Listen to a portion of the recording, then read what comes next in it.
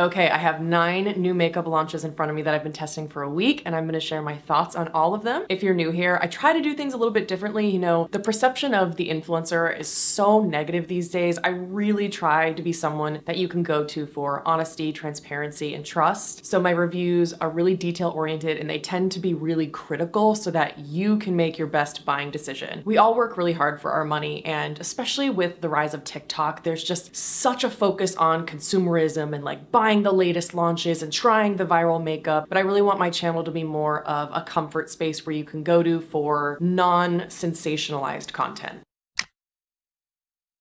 I'm gonna start with the product I'm most excited about, which is a bomb concealer. It is the Live Tinted Hue Skin Serum Concealer. These are $26. They come in 20 shades. They're vegan and cruelty-free, and you can get them at Ulta or Live Tinted. But if you buy them at Live Tinted, I do have a coupon code, which I will list in the description box below, and I'll put it somewhere on the screen. The website says, introducing a concealer that does it all. Live Tinted's Hue Skin Serum Concealer's lightweight, full coverage formula helps to erase the appearance of dark circles while helping to brighten them over time, thanks to the active levels of niacinamide, bakuchiol, and vitamin C. This also has caffeine and it's totally fragrance and essential oil free. All right, let's get into the good stuff. This is officially my #2 favorite concealer of all time. Nothing will ever beat my beloved Fit Glow concealer. That is just the holy grail. It's basically an eye cream first, and then they added mineral pigments that provide full coverage. It's the best of the best. This is a very, very close second because it's super similar in the texture, in the finish, and the coverage. So I would say if you've been wanting to try the Fit Glow, which is around $42,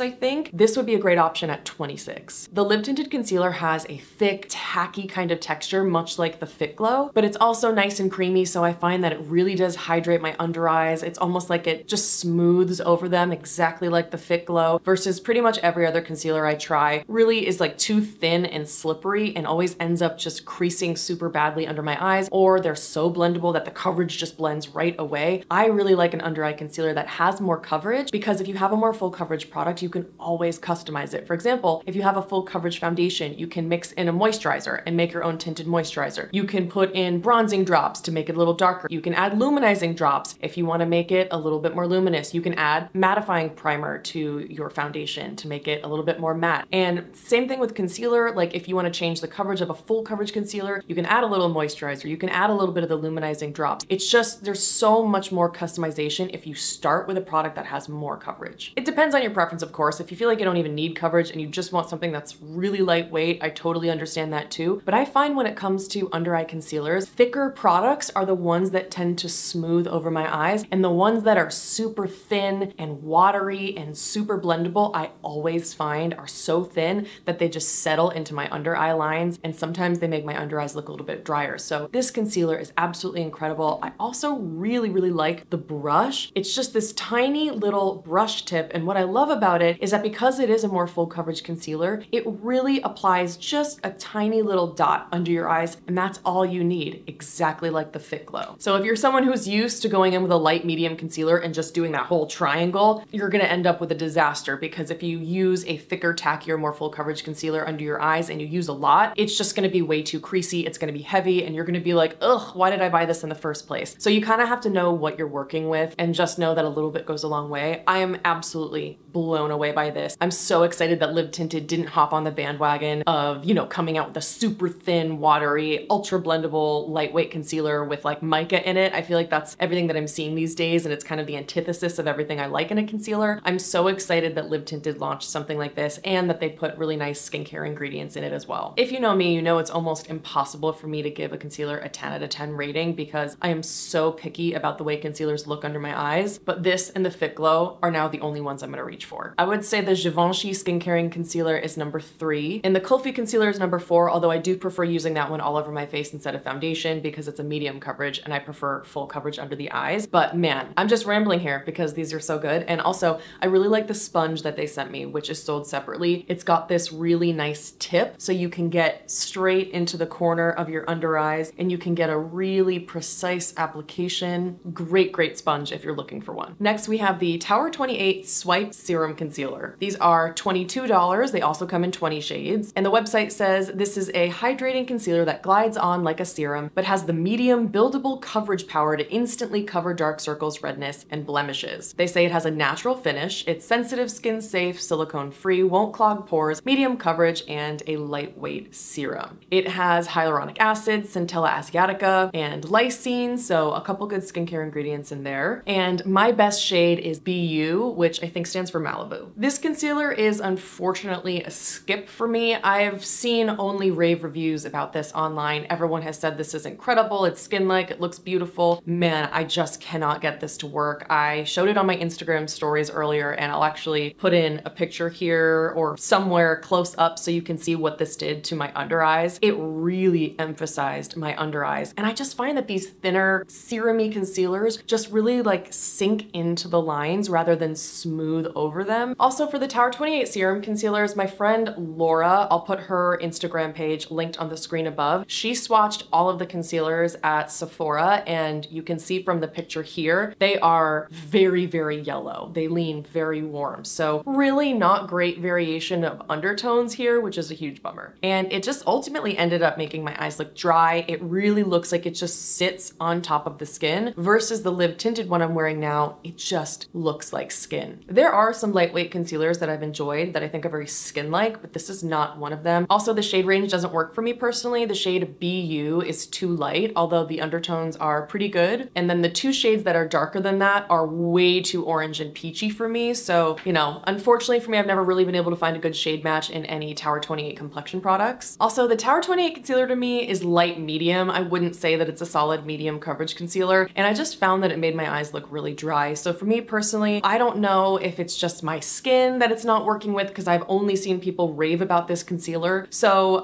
it doesn't mean that they're necessarily bad products, they just don't work for me. So if you do tend to find that your preferences align with mine, maybe give this one a pass. Ooh, Phoebe Bridgers. She's topless. Yes. Okay, sorry.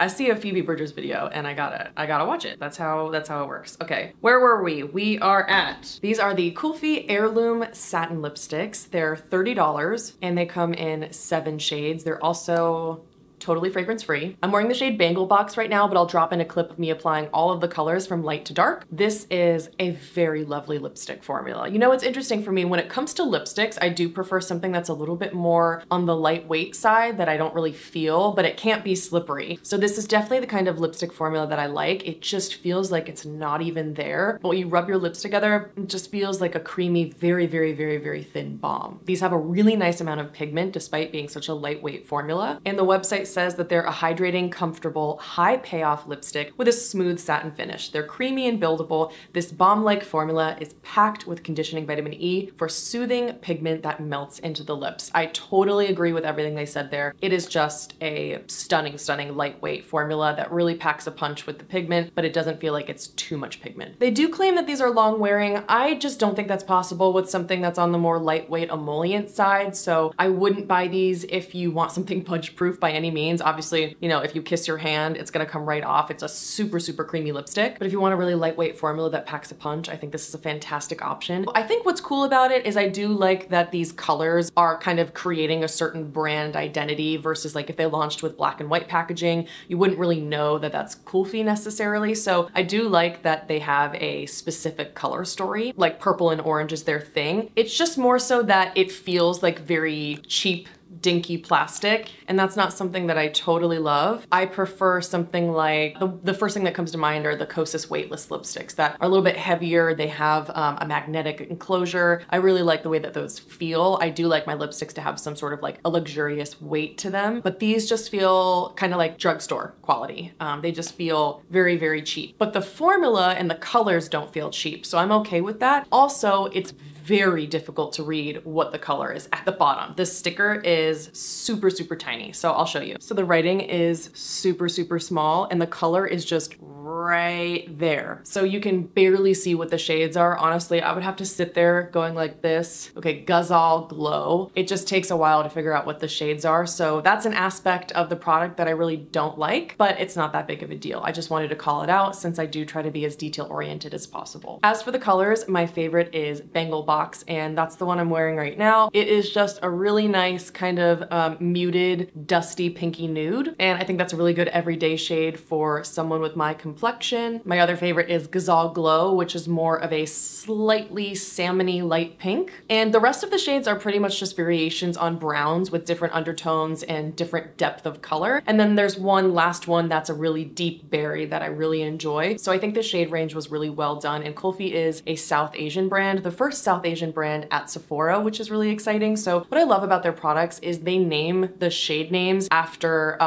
different experiences or items or smells or food that remind them of their childhood and their culture. And what's cool about that is, as someone who is just from the United States, I don't know a ton about their culture, and it's been really cool to read about it. On their Instagram stories, they will talk about the inspiration, they'll talk about Bengal Box and the sound that the bangles would make that their mother was wearing. And I just think it's so cool and so thoughtful to have that kind of detail in the products to really share their memories, their culture, and experiences with the world, and I think that's really beautiful. I'm so excited because InBeauty came out with the bronze version of the face glaze. If you're new here, I freaking love the InBeauty face glaze. I'm not a glowy primer person because if you can't tell from my skin, I'm wearing like 7 layers of powder right now, and I still get pretty oily throughout my T-zone when I'm wearing makeup. So I tend to reach for more products that are a little bit mattifying on me, but the face glaze is an exception to that because it just provides this soft focus glow on the skin rather than being something that's like very dewy or wet or really sparkly or luminous. It's just this soft focus effect, kind of like the Charlotte Tilbury Hollywood Flawless Filter, but way more subtle than that. And the texture of it is kind of like a gel cream mixed with a richer moisturizer, but on the more thin side. So I've always used the regular face glaze on, you know, my shoulders, collarbones, on my legs. I'll mix it into my moisturizer and I'll apply that in the morning. It just adds a really beautiful kind of luminosity and this like soft focused evening effect. Now they finally came out with a bronze shade, and it's really nice. It's not like super intense. So you could use this in a million different ways. You can mix it in with your moisturizer to give yourself just a really beautiful bronzed effect without having to add any makeup. You can pop on some sunscreen, then you're good to go. You could use it on its own. You could use it as a liquid bronzer. You could mix it into body lotion for a beautiful effect on the skin. Just a phenomenal multi-purpose product. So that's what it looks like on the back of my hand. You can see once you blend it out, it's really not super intense. It has this luminosity and it has shimmer particles in it, but you just can't even detect it. It just looks so incredibly skin-like. The face glaze is $25 and you can get 15% off with my code KATE15. They also launched the Bronze Body Glow Body Oil to go along with the new lip glaze and the new face glaze. It says it's $47, but right now it's on their website for $44, and you can also get 15% off with my code. And they say that this is a lightweight body oil that gives the skin the most gorgeous, lustrous, and seamless bronzed glow. This transfer-resistant formula visibly firms, smooths, and hydrates skin with hydrators and antioxidants. Beautiful on every skin tone. So they say this is white party approved so that you can apply it on your skin, but it won't transfer to white clothes. I'm wearing it right now all over my chest and shoulders, and I wanted to wear a white top. So let's see, is it transfer resistant?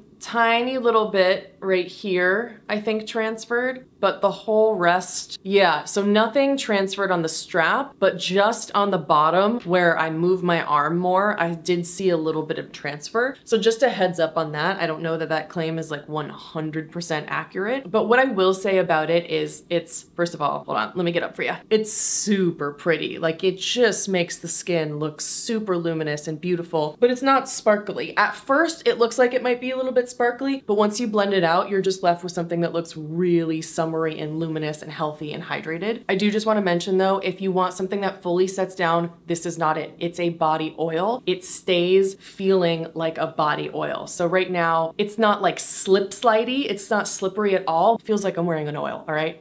And so I just rubbed my chest and I'll show you what my hand looks like. Zero shimmer particles, zero color. All you can see is that there's a little bit of like an oily quality to my hands. So it is kind of transparent transfer resistant in that way. Some other products I've tried that are like shimmery body oils just like come right off on your hands and it's an absolute disaster. This one more so what you feel is just that kind of, you know, tackier oil kind of feeling. So if you want something that fully sets, go for something else. I don't have a recommendation though, because I've honestly never tried a product that like fully sets down. But if you want a body oil that's really hydrating and beautiful that also adds this gorgeous glow, then I think this is a nice option. I also really prefer using it with a brush versus my hands. I really don't like the feeling of oil on my hands. Face oil, body oil, anything. So this brush is phenomenal. The brush is super soft and I think it's a fantastic way to apply a body oil product without having to get it on your hand. So this one was a secret sleeper hit. And finally in the InBeauty Bronzed collection, we have the lip glaze. I love the lip glazes. I love that they have so many different scents and this one is Pina Colada and it smells so good. It smells like a pina colada, but like with a lot of pineapple and almost like sunscreen in a good way. Like it reminds me a little bit of the Vacation Ink signature perfume, but in more of like a natural edible kind of way. Really, really beautiful. I'm stoked to see them expanding the range. I saw someone with deep skin apply this yesterday and she looked fucking insane. It looked so gorgeous on her. So for me, I do prefer wearing a little bit of lip liner with this to help with the structure. I think it's absolutely perfect for spring and summer and it'll work on all complexions. I just think for me personally, I do like it with a lip liner more. Very excited to see this kind of color come from InBeauty because they do have a lot of lighter, super sheer shades. And if you're not familiar with this formula, I would describe the InBeauty lip glazes as a cross between a lip gloss and a lip oil. So they're lighter weight and they're a little bit thinner and more runny than a traditional lip gloss formula, but they're thicker and they definitely have more viscosity and tackiness than a super lightweight runny lip oil. So glaze is a really nice description, I think. So if you've been looking for a lip oil that isn't super duper runny, I think these are a great option. And I would say they're a little bit thinner than the Dior lip oils as a reference point. Next up, we have two new blushes from M Cosmetics. These are the Pillow blushes and I have the two shades Peanut and Tickled. The Pillow blushes are $26. They only come in these two shades, which is very interesting. And the website describes this as a highly sensorial blush with a unique cushion texture, leaving a flush of matte color as pillowy and soft as baby's cheeks. It's a hybrid formula that blends gel, cream, and powder into a springy, supple texture. It's infused with ceramides, peptides, and vitamin E to help condition the skin, and you get an effortless application with your finger or a brush. Interesting that they say that. I've been having a lot of trouble with this formula. It came with this teensy tiny little finger sponge that just did absolutely nothing for me. And then I went in and I tried it with a dense brush, but it went on like a little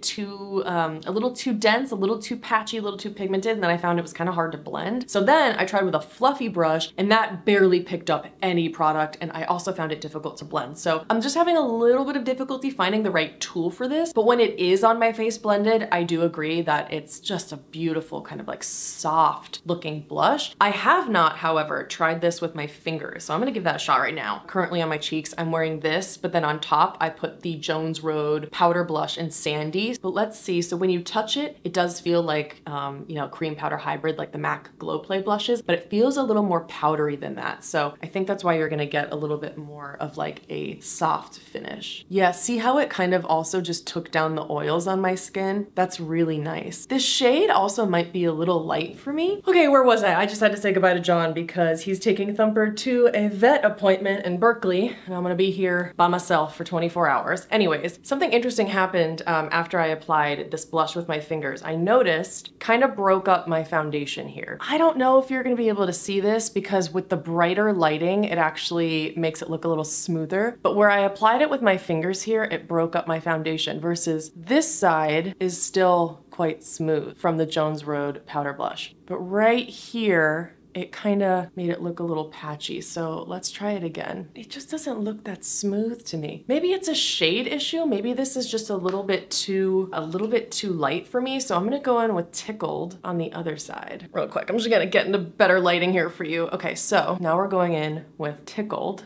Beautiful kind of warm berry color. Yeah, the same thing's happening applying it with my fingers. It's totally breaking up. I don't know. We have Peanut on this side and Tickled on this side. I do think once it's on the face from far away, it has a beautiful kind of soft finish that they're talking about, but up close, it just looks a little rough, and then it's just kind of dry and difficult to blend. So I'm gonna keep playing around with these because I do really like the colors, and I think that like once I get the hang of it, it might be really good. So maybe I'll do like a part 2, like final thoughts on new product launches. But let me know if you've found a way to make these work. Definitely give me some tips. I'm gonna try using a more dense brush next. Okay, I figured out how to use the Pillow blushes. You gotta use a super stiff, dense brush and really go in there, and that's what makes it apply a lot more smoothly. The sponge didn't work for me, fingers didn't work, a fluffier brush didn't work, but going in with something like this Beauty Pie foundation brush is definitely making the pigment go on much more smoothly. One thing I noticed is in person, this looks really sheer and natural and seamless on my skin, but under my artificial lights on camera right now, it's looking like it's a little bruisey almost, and that I brought it way too far down on my cheeks. So I'm not sure if maybe that's a lighting thing, but I do feel like at least I was able to get a really even pigment. So I'm gonna keep playing around with these. I have another concealer to talk about. It's the Makeup Forever HD Skin Smooth and Blur Undetectable Concealer. I have already reviewed these in a July fails video, so spoiler alert. I just think that this is a worse version of their HD self-setting concealer. It's less creamy, it's thinner, it's more watery, there's less coverage, and I don't find that it really blurs my eyes that much. Definitely not as much as like my Fit Glow or my lip tinted concealers. These are $29 and they come in 20 shades, but what I instantly notice is the lip tinted has a much more balanced shade range and much better variations of undertone, whereas this in the Tower 28 seems just a little bit wonky when it comes to the undertones. I agree with the website that the Makeup Forever concealer does have a feather light gel cream texture, but it says that you can build the coverage as you want and it comes in 20 inclusive shades, which is so bizarre to me because they definitely skew way more on the light, medium, and medium side, and I just think it's kind of a bizarre choice to use the word inclusive specifically when this shade range is actually a little bit weird. And if you go to the Sephora page, people who swatched it at Sephora, people who work at Sephora, talked about how weird this shade range was and how it was really limited in terms of undertones, especially on the deep end of the spectrum. So I think that's a little bit misleading in terms of the description. I have the shades 1.5R and 2R, so I just think that Makeup Forever has been getting the shades kind of wrong, and it's surprising for a brand that has really built their reputation off of makeup artistry and great shade ranges. So this one was just a little bit off for me. If anything, this is one of the concealer formulas that actually kind of makes my skin look worse and kind of emphasizes texture. So I would skip these. I think if you are someone who thinks that, you know, the Fit Glow or the lip tinted concealers just aren't for you because you don't want something full coverage, you don't want something that's on the thicker, tackier side, and you would prefer something more light to light medium coverage, I think the Kulfi or the Givenchy concealers are great. If you want medium coverage that's dewy, go Kulfi. If you want medium coverage that's more on like the soft focus matte side, go Givenchy. Next up, something that was also in my July fails are the Beauty Pie Wonder Gloss Luxe Sheer Lipstick Refill and Keep This Case. So each product comes with a lipstick bullet and then a separate refillable case. Just right off the bat, I'm gonna tell you I don't love the way that they've done this because the refillable case, it's easy where you just like pop the lipstick right in, boop, and then it twists up, super easy, nice component, but there's no way for you to tell what the shade is. And I didn't see anything on the website where there was an indication of like being able to buy a sticker or something. So you would have to open every lipstick to figure out which one it is. Ultimately, these are one of the thinnest, most slippery lipstick formulas I've ever tried, and there's almost no pigment. They do have a really nice vanilla scent that I like. I do think the Sheer Rose one is gorgeous. It's just that I have colors that are like it that have more pigment and have a texture that I prefer. So for me, these are a skip, but I noticed on the Beauty Pie website when I was looking those up that there's a new line, the Future Lipstick Mattes, and I love the Future Lipstick Luxe Shines, one of my all-time favorite lipsticks, not just from Beauty Pie, but just ever. And now they came out with a matte one, and I've been getting into bold matte lips lately, so I might have to buy a couple of those. But the sheer collagen lipsticks, I think that there are just better ways you can spend your money. That's it. Those are all the new launches that I have right now. I want to let you know that I am going to be doing a new concealer video featuring all 3 of the concealers that I talked about today, as well as the new Haus Labs and the new Makeup by Mario. So stay tuned for that video. I'll be doing a whole huge comparison, as well as any other concealer that might come out in the meantime. If you like this video, I hope you'll give it a thumbs up and subscribe for more honest, detailed reviews. And wherever you are, I hope you're having a great day, and I'll see you in the next one.